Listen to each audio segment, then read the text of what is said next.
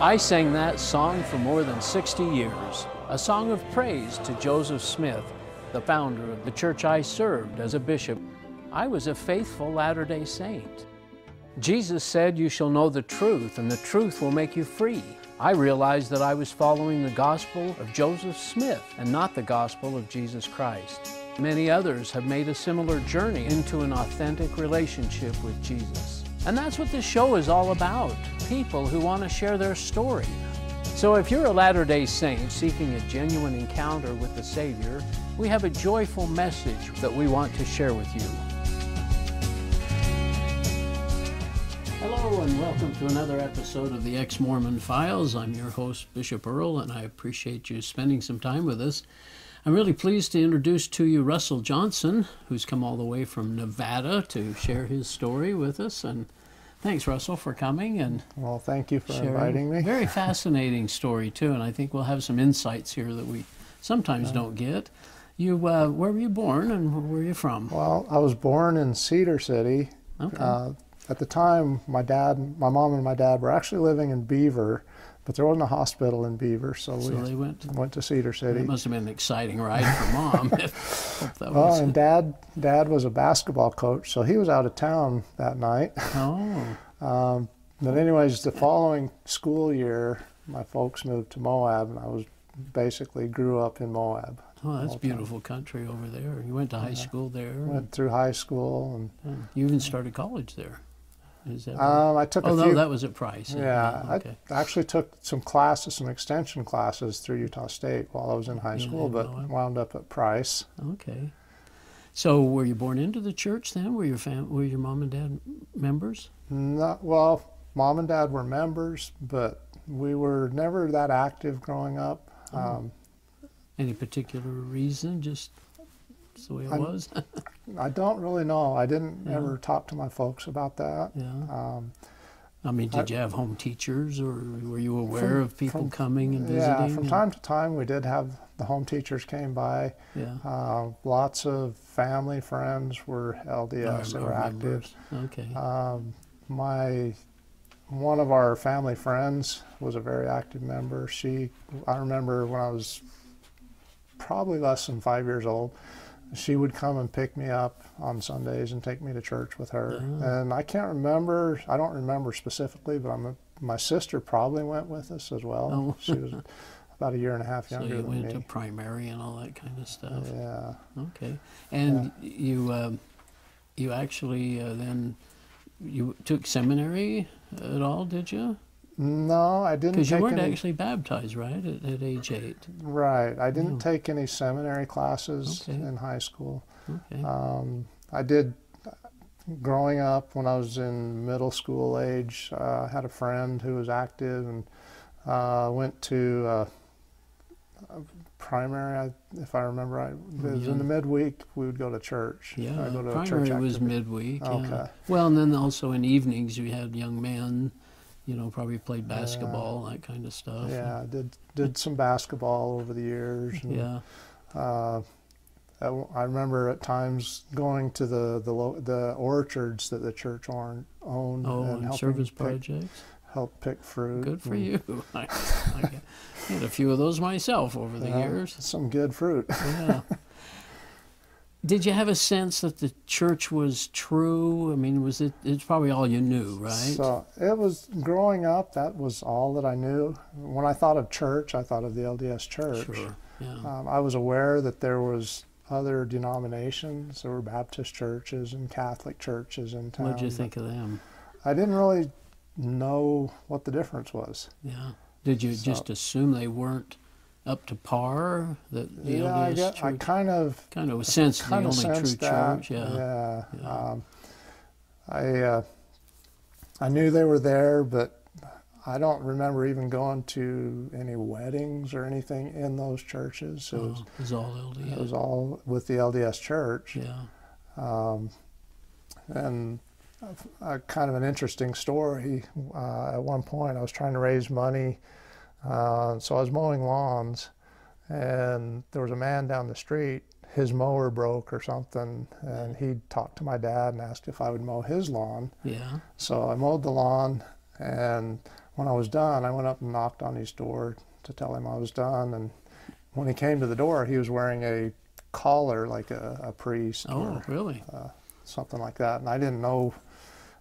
I recognized that meant he wasn't Mormon. Well, yeah, I wasn't Mormon, but he was also carrying a can of beer, which just shocked me. Oh. None of the people I knew who went to church carried beer. would carry a beer. So that was a shocking experience for me. But, yeah, that's funny. So anyways, after I graduated from high school, went on to junior college at College of Eastern Utah. Okay, in Price. In Price. And while I was there, I became pretty good friends with a young man from Nevada who, he was very active in the LDS Church. Okay. And in the spring of that year, he asked me if I would go through the discussions with the missionaries. Oh, did he invite you to church too? He invited me to church, and we went through the discussions. And so you did, when he invited you to go through the discussions, you said yes? Yeah, I agreed to do that. And of course, at this point, you probably still believed the church was, the LDS Church was the only true church or something? I don't put words in your mouth, but... Yeah, I didn't, excuse me, I didn't necessarily, up until that point, I hadn't necessarily heard that statement. Phrase, okay. But to me, that was all I knew. Okay, so you thought this was a good chance to learn more about the church? Yeah, I felt like it was a chance to learn more. I felt like it was something I probably should do. Okay. What did you learn? What did they tell you? So, I don't necessarily remember much of the details. Really? Just that they gave me some passages to read from the Book of Mormon and various, I think some from the Bible. Yeah. Passages that would back up the LDS doctrines. I see. And at one point, of course, they asked me to pray about it. And yeah, did they give you a Book of Mormon to read, or did you have one? Yeah. Yeah. Did you do that? I did. I never have read clear through the Book of Mormon, but I would read passages here and there as some teaching directed me to do. Oh, yeah. So my friend in college, he wound up being the person who baptized me. So you did get baptized. I did get baptized. Yeah. Later that following summer, he was getting ready to leave for his LDS mission. Oh. So I went to Nevada to his going away. Yeah. Spent a weekend, I guess, in his house with his family, and went to church with him. And so at that point, did you feel that the church was true? I mean, had you prayed about the Book of Mormon then, and Joseph Smith, and current prophets, and that kind of stuff? I prayed about it. I had the burning in the bosom. Yeah. I don't know that I was a zealous person. Yeah. But I felt that this must be the true church from everything they're telling me. I had no reason to doubt that there were living prophets, and that I had no reason to doubt that Joseph Smith was a prophet. Okay. I would say I was biblically illiterate. I didn't know the Bible. I was going to ask, what did they say about the Bible? Did the missionaries really talk about the Bible? I don't really remember if they did. I remember at some point hearing statements that the Bible is, that we believe the Bible as far as it's translated correctly. Right. So, and again, I didn't... kind of puts a hole in the whole thing. Yeah, so I would read the Bible, but in the back of my mind there was always that question of, how reliable is it? Yeah. So always encouraging us to read the Book of Mormon. That's the big one. So you're active then and attending church and... Yeah, so I was attending church that summer while I went home for the summer between the school years. The following year I went back to Price, to Eastern Utah. Went to church. I actually had 3 roommates who were returned missionaries. They were from a town not far from where I grew up. Yeah. So we had some common acquaintances, and got to know them pretty well. Were they good examples, would you say? Yeah, they were good guys. Lived the good law. friends. I mean, Good Mormons, as you Yeah. might say. I felt like they were good Mormons. Now, good you also examples. took an institute class there. What was that? Do you remember what it was? Honestly, I don't remember. Oh, It's okay. been a few years ago. Well, yeah, I know what you mean.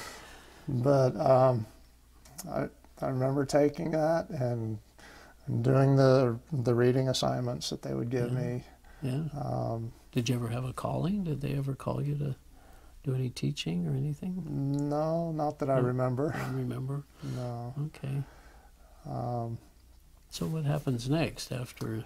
So that was my second year. I finished up school at Eastern Utah. Yeah. Went back home for the following summer. And one of my high school coaches approached me one day and said, I hear you're going on a mission.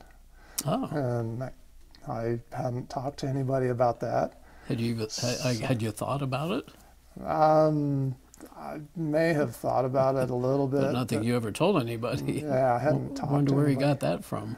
Yeah, it upset me that, Did this rumor was going around. Oh. Not that it was a bad thing, I guess. Yeah. But, excuse me. But it made you think a little bit, or But it made me think a little bit. Yeah. And later that summer, my bishop called me in and he asked me, have you considered going on a mission? Oh. And I told him that, I really didn't feel worthy. I just didn't feel like I was living up to the standards of the church and didn't feel I was qualified to go on a mission and represent the church to other people. Oh, okay. So that summer ended. The summer ended. I went on back to school. Wound up going up to Utah State University, where I finished my college education. Okay. Over time, I just didn't feel satisfied. In the church. In the church, yeah. So what do you think was missing? Looking back on it, it was the relationship with Jesus. That's what we see now, isn't it? Yeah. But you didn't maybe put a finger on it exactly at that point? I just kind of felt like spiritually I didn't have a grounding, anything solid to stand on. And I just kind of drifted along. And so over time drifted away from the church. Okay. But in the back of my mind, I still felt like, well, that's the true church. If I ever come back, this will be the church I come to. Yeah, okay. Exactly. So eventually I finished college, got a job in Nevada, moved to Nevada, where I met my wife and we got married. Oh, gosh. So you go to Nevada, and where did you meet her? We were living in the same apartment complex, so we would run into each other. Now, was she LDS? She was raised Catholic. Were you going to church at all at this point? At this point, I wasn't. Oh, okay. She was going with a friend of hers to a very liberal church, a Christian church, but they were very liberal. Oh, yeah. I remember them teaching or making statements about the Bible that they felt there were mistakes in it, which sounds familiar. Yeah, it did. And again, I didn't really have any basis to refute that. Yeah, so I know what you mean. We really don't. I mean, as LDS, we just don't really spend much time in the Bible. So you didn't have a background in it. So yeah. So as we're living our married life, okay, we're going to this church, and we were struggling. We were our marriage wasn't healthy. Yeah. My wife, some friends of hers that were going to a Calvary Chapel in Las Vegas invited her to go with them.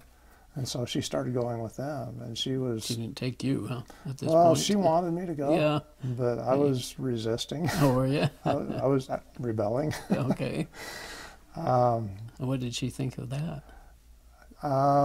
She wanted me to go with her. Yeah. She actually found out that at Calvary Chapel they offered marriage counseling. Oh. And so she asked me if I would be willing to go to the counseling with her. And you felt like you were kind of struggling anyway with things. Yeah. Well, so I agreed to go. Yeah. And I didn't tell her this at the time, but we talked about it later. But I agreed to go just so she wouldn't bug me about it.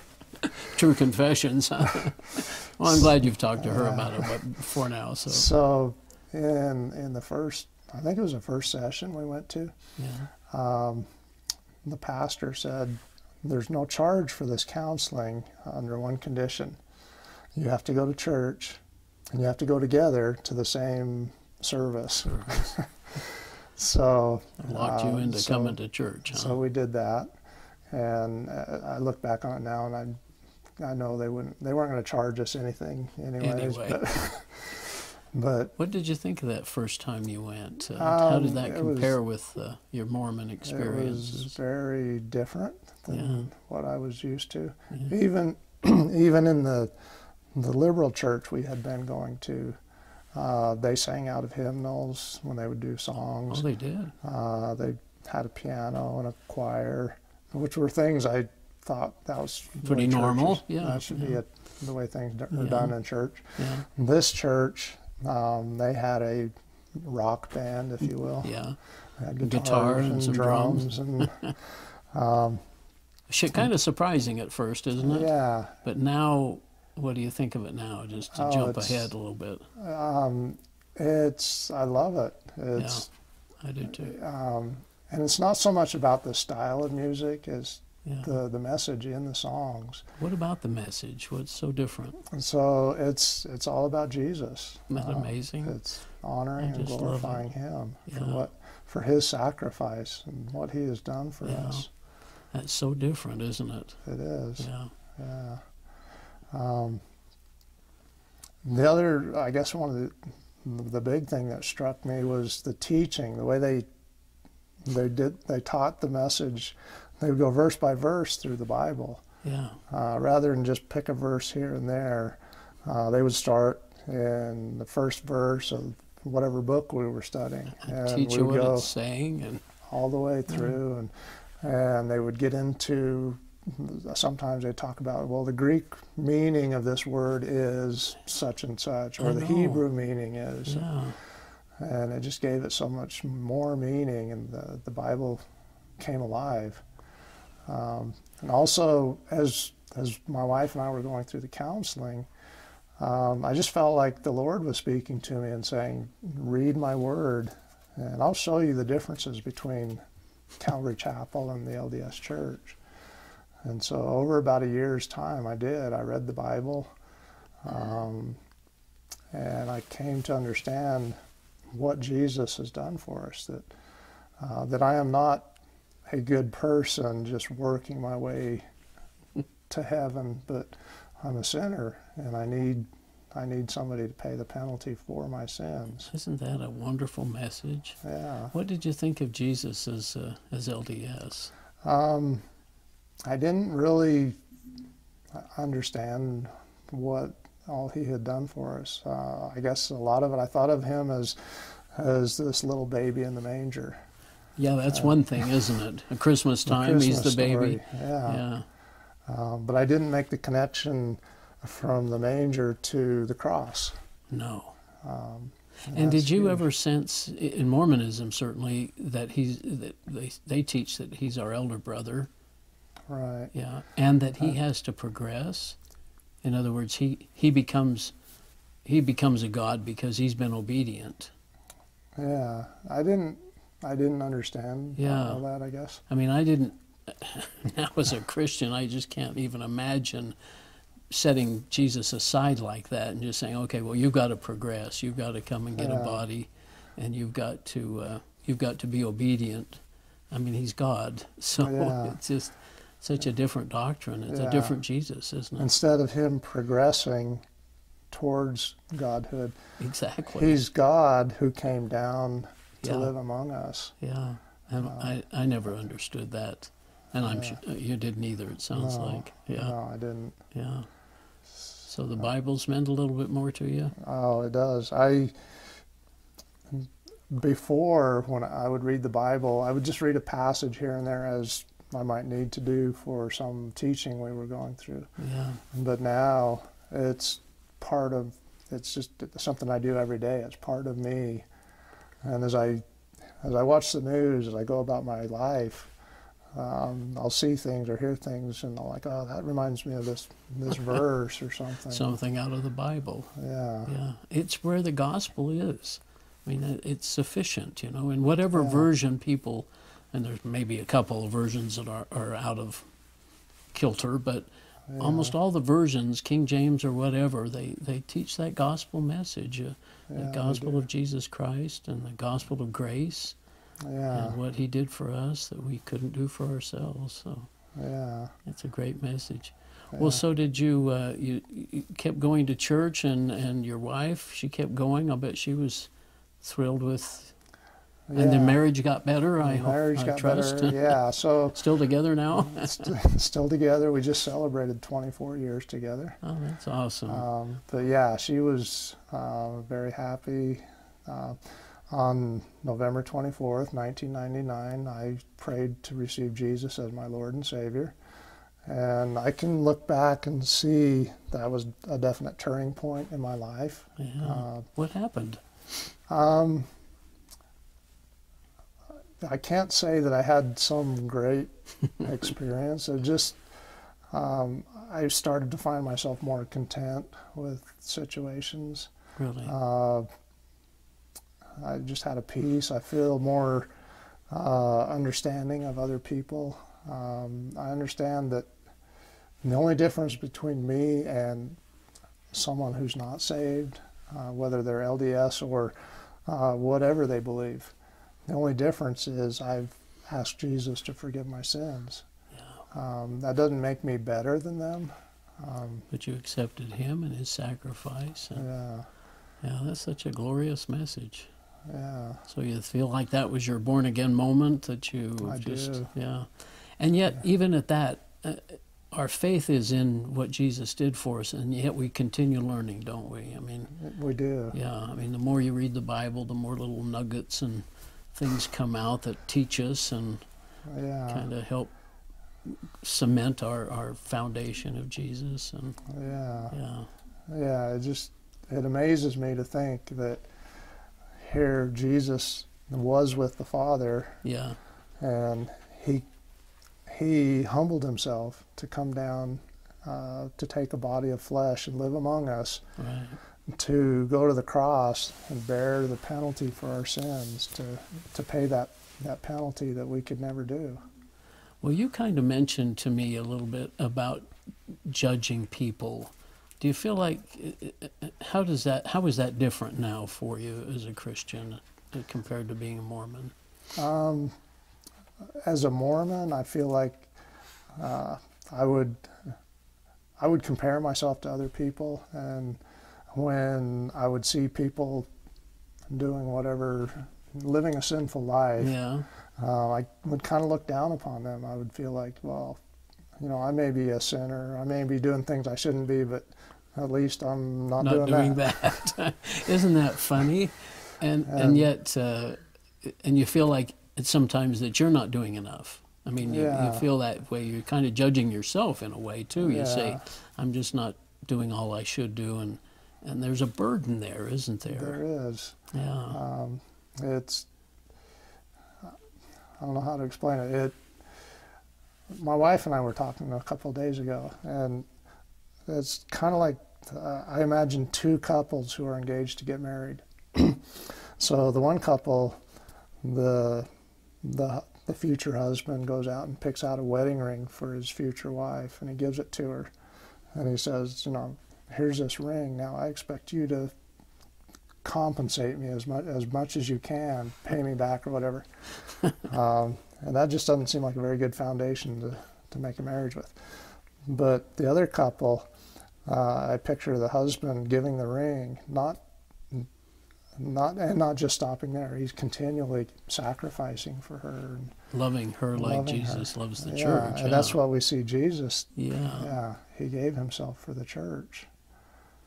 Well, and that's what the free gift is. The gift of, And I say it so often, but it's such a simple gospel, and yet for me it's so godlike, because it just accept what I've done for you, and a free gift, and you can't earn that. You have a couple of scriptures that you wanted to share, and I think they tie into our discussion a little bit. Okay. This is from John, excuse me, John 31 and 32. Which chapter is it? I'm sorry, chapter 8. Then Jesus said to those Jews who believed on him, "If you continue in my word, then are ye my disciples indeed, and ye shall know the truth, and the truth shall make you free." And so I feel like we shouldn't be afraid to seek the truth. No. Jesus claimed to be the way, the truth, and the life, and in Jesus we have that freedom. Excuse me. We have that freedom. We don't have to live up to a bunch of rules and standards. Now, have you learned more about Mormonism? Did you have to kind of go through a thought process about what you did believe, the Book of Mormon or prophets and Joseph Smith, or Yeah. did you? Our pastor at Calvary Chapel, he actually did a series of teachings on LDS beliefs, and through that I learned a whole bunch of things that I didn't know or didn't really understand before. And that caused me to really examine what I believe and consider. Comparing the Bible to Mormon doctrine, and it's quite shocking. It is. It's not there.